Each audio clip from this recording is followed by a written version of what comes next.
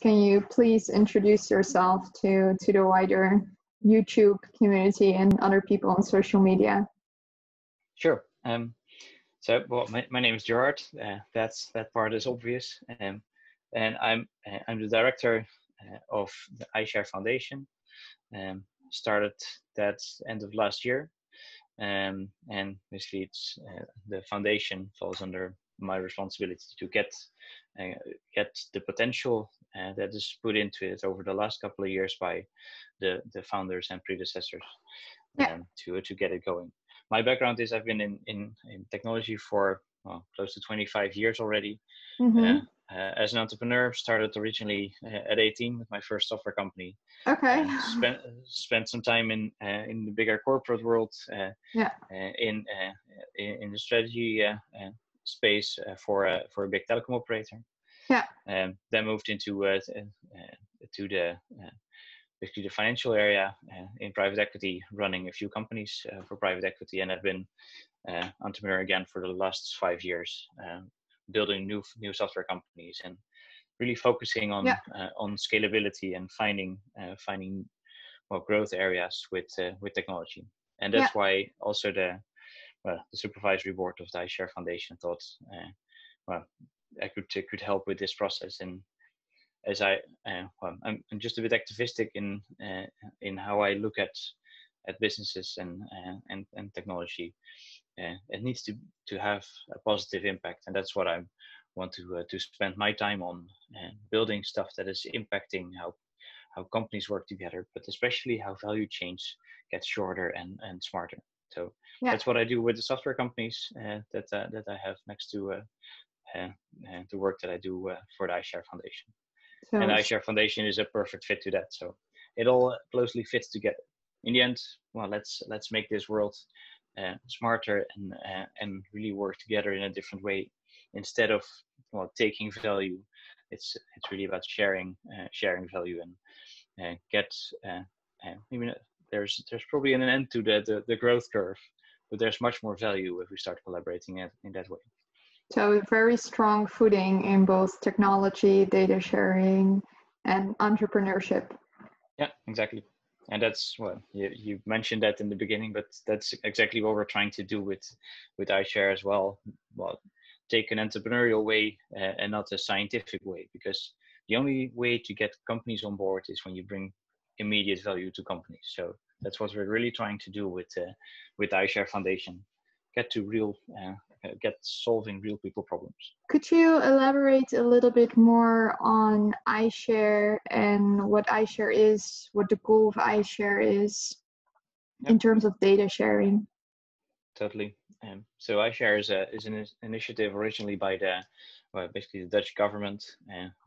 We have a few areas where the government is seeing the potential for digitization, and one of those areas is logistics. And they've been working with the industry to figure out, hey, what are the barriers to actually collaborate between companies and also share data, share insights, and all that. Yeah. And one of the key learnings from that exercise is that what is required to start collaborating, and it's totally obvious, but it's trust.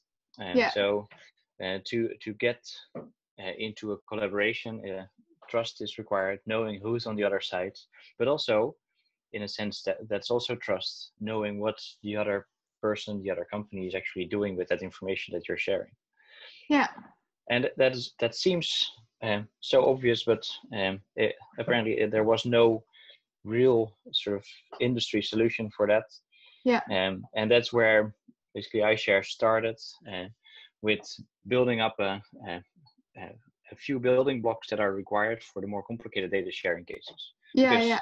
What iSHARE does is it gives identity, it gives authentication and authorization of data users and data sharing. Yeah. And it's basically a scheme, which is an awfully vague term. But a scheme is basically there's a foundation that operates this scheme, and under that scheme all the participants agree to the same terms. So they agree that they can only use data if they are in line with the terms of use, and that they make use of sort of it's called an authorization register, which is not a very complicated name to what it does, which in that authorization register you can check what someone can do and cannot do with information, whether they can access data either on behalf of themselves or on behalf of their company or on behalf of someone else. Yeah. So that's where it all started. And then obviously the case is where to get it into reality, because the idea is cool, and well, how it's implemented. There's a scheme administrator. There's a team working on building new data sharing cases. Yeah. But what we concluded is that the digitization stage of logistics is really sort of behind, and I'm not trying to blame anyone here, but you see that like if you look at digital transactions, it's only like 5% of the transactions that are actually basically API driven and in a sense automated. The rest is all human interaction with platforms and in terms of transactions, what are examples for people who are not that much into logistics themselves? And so the stuff that is automated, so that's again only like 50%, 5% of data interactions. Oh, okay. But that is cargo data, for instance, or order data to give someone an order to bring something from A to B, to overly simplify it maybe, but but that information that needs to be available, and currently there are platforms in between that. So, and when you look at what's happening in the logistics space, there are a lot of platforms, and everybody has their own accounts. So even if you want to go, say, more advanced in terms of data sharing, it's super complicated because there's no harmonization of identities across those platforms. Okay. So what we came to the conclusion as iSHARE is that we started currently with just providing iSHARE identities under the scheme to portals. And as a first stage. So we're basically using the iSHARE scheme as a single sign-on mechanism to log on to portals, get access, but also collect information, share data on portals. And that is the first step into preparing for more advanced cases where you actually do bilateral data sharing. Yeah. And what do you think are, for companies, the main motivations for sharing data through iSHARE? Expect that it just makes it easier? Because on the website there are mentioned specific examples of improving optimization of processes and competitiveness. So what are, do you have any use cases examples of that? I saw one of the container, on container data being shared. Yeah, so if you look at what we're hunting from an iShare perspective to have the most value, is first to have the ability to share cargo data. Yeah. Because if you have the ability to share that cargo data, and to be able to do that, you have to have the identities harmonized. Yeah. But the next step is using ECMR and maybe the FT standardization process. So FT data, where you can share cargo information across modalities. So whether it's on a truck or on a ship or on a plane or wherever, that should be sort of a transparent way to see where your products are. So that is the core use case that we're after, to make it possible for users to access the cargo data at another company through the same through the scheme, because it's my cargo, and I can just collect that information from, well, maybe the CMR provider. That's one of the use cases. We're working with a company called Collect and Go. They are an ECMR provider, but also it's a company called Transfollow. They all do ECMR processing, and they make that ECMR data available. And through iShare, you could access that CMR data, because in the authorization register, it's registered that it's your cargo, so you are allowed to access that information. Yeah. So that is an example that is that seems obvious. That's really a first step. But if we can do that, we can do optimization of ETAs. We can optimization of insurance. That's another use case we're working on. Basically everything that is required in terms of the entire logistical process.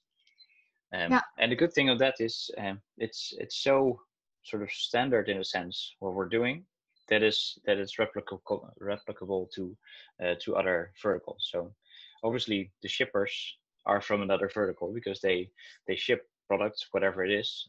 Currently in discussions with the construction industry, they are shipping stuff on trucks and they want to have access to where their goods are. So in that sense, iShare is really spreading to all those users of logistics, and that's been the core vision, starting with something that everybody uses, and just make the economy and the industry more efficient, more open, and more open to innovation. So just to be clear, so organizations, they can customize terms and conditions under which they share their data, or is it several formats that are being adopted?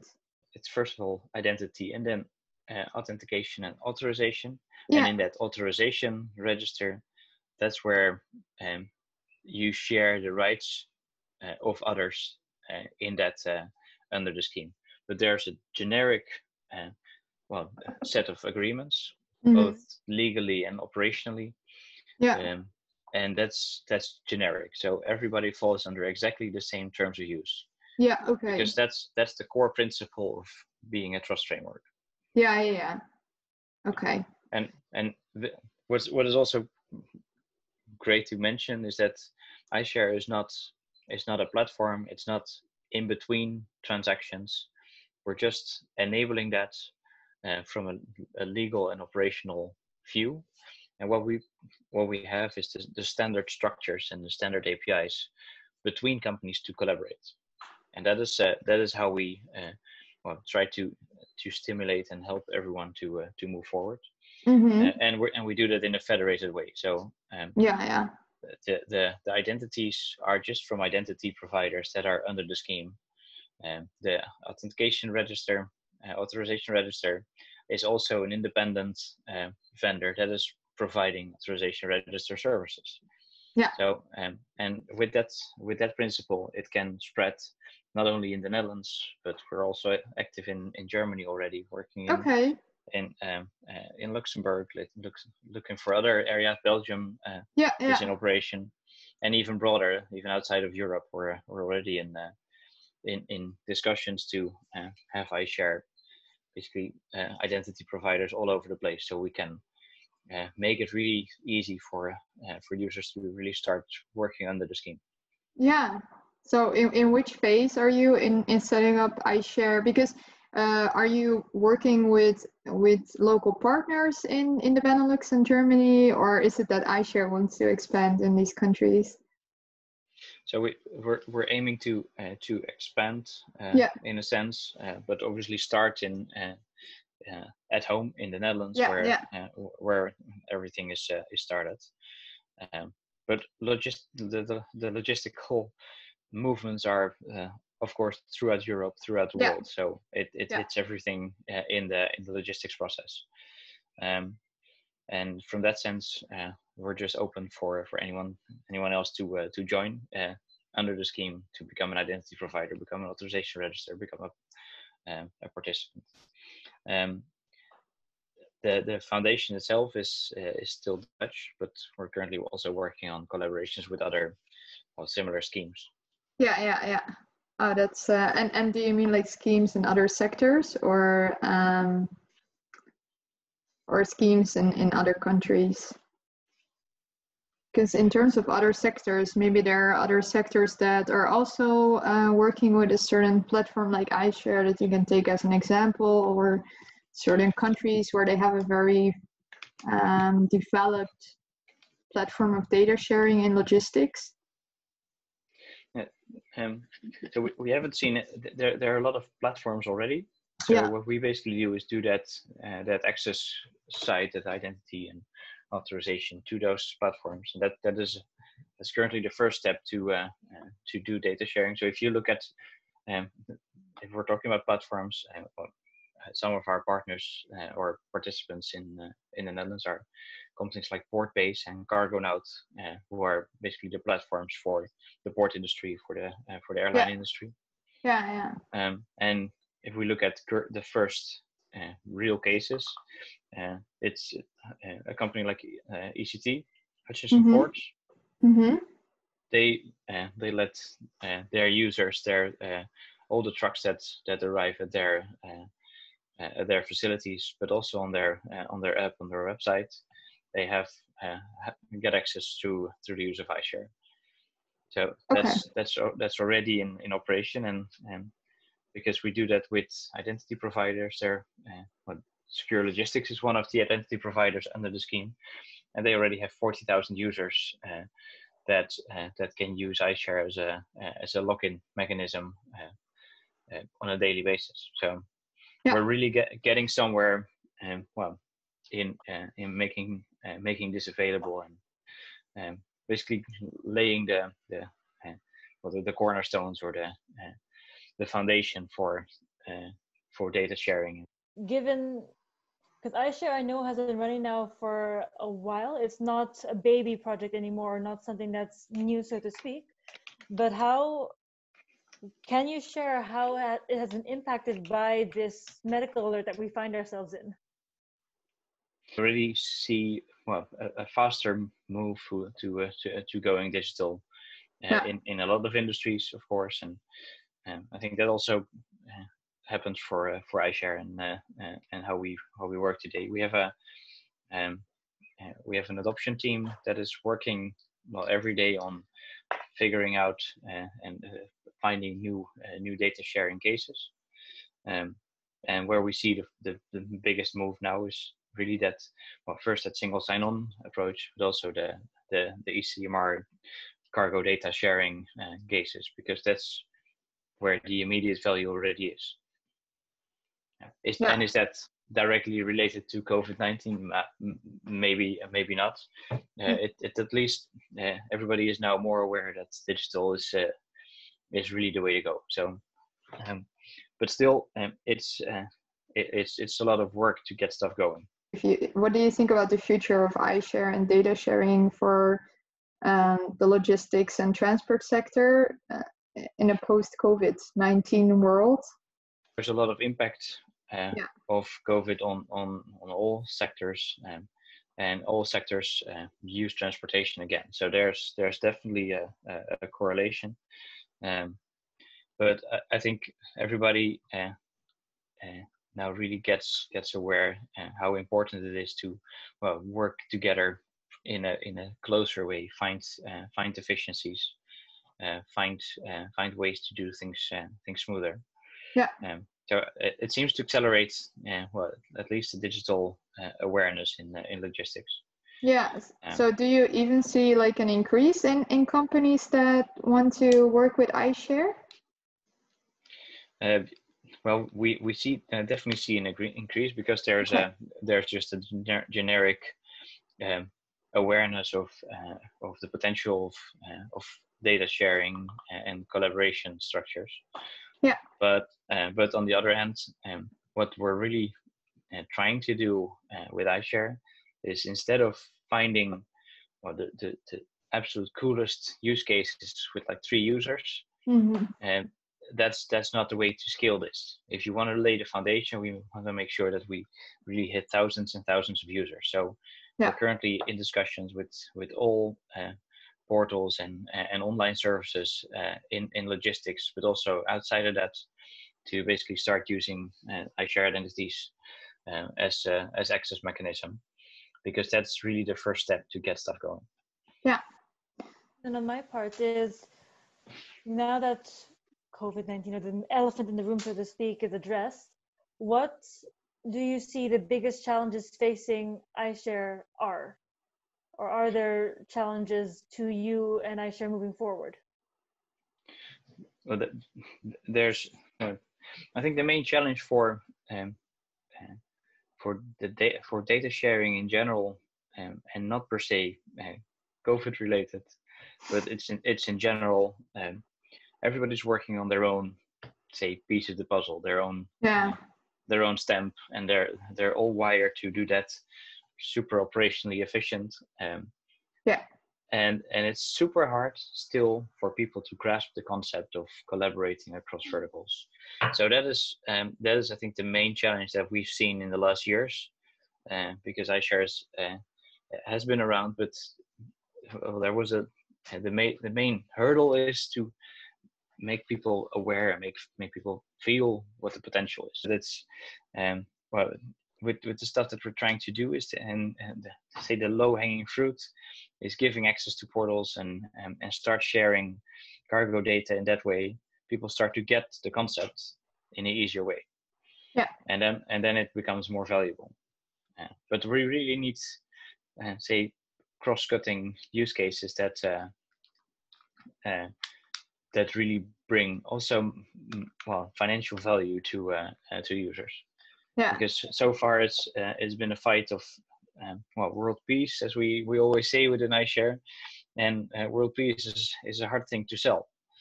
And we're not selling. We're a foundation. We're not on it for profit, but we're on it to make this industry better.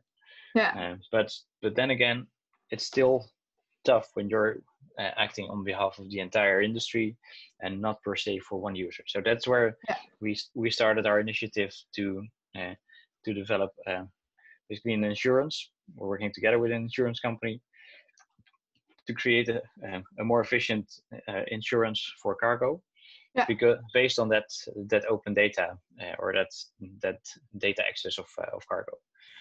And with that, there's already a financial benefit to all companies in the transportation and logistics industry. Interesting point there about balancing the expectations and basically what other entities and what other companies want and want to focus on, not just in terms of data sharing, but in how they operate and in their general running. How do you address those challenges? Well, we're trying to find, I always say real people problems instead of going after hypothetically super valuable cases that may not happen every day. So that's when we're talking about access to portals. Well, I'm not kidding. There's when you jump into even the smaller logistics companies, they're just passwords on their screens. So there's already a big issue when it comes to security and safety of the use of those services. So that's real people problems, and that same goes for that value chain, basically transparency with cargo data based on FT or ECMR. That is a real people problem, because currently they're on the phone the entire day to explain where stuff is. And it's hard because you usually work not in a bilateral agreement, but you transport something for a company A, and that goes through transport company A, B, C, D, and you want to know what is happening at company D, but you're not accessing that. So there's that value chain transparency is really a need to simplify the entire process. Perfect. And is there anything else that people should really know about iShare that we haven't discussed yet? So I expressed the key messages what we're doing and trying to do. Point is, iShare is not a platform, and we're federated, so we welcome identity providers to come on board, especially internationally, because there's so much potential in that, and basically we're all working on making industry safer and more efficient, but also in a sense cyber resilient. So that is a key thing, and that is really the foundation to get data sharing going. So that open principle, just join us. And the second thing is we're not bound to logistics. We take care of under the scheme of identification and authorization, and have the set agreements and legal framework in place. So it's already there. So if you're working on a scheme to start data sharing, just start using iShare, and that saves you a lot of time. And let's jump into the real data. So how we do that internationally, we work together with other standards, other schemes, like International Data Spaces Association. We have a close collaboration with them, where iShare is just the first step of the IDS standard or principles. So yeah, just as an example. The final remark, then also linking to what you're saying, stepping out from your role in iShare and as you as Gerard, what would you like to say to the data sharing community out there about data sharing? Well, let's collaborate. I think the whole point of data sharing is not sharing data, but building new value.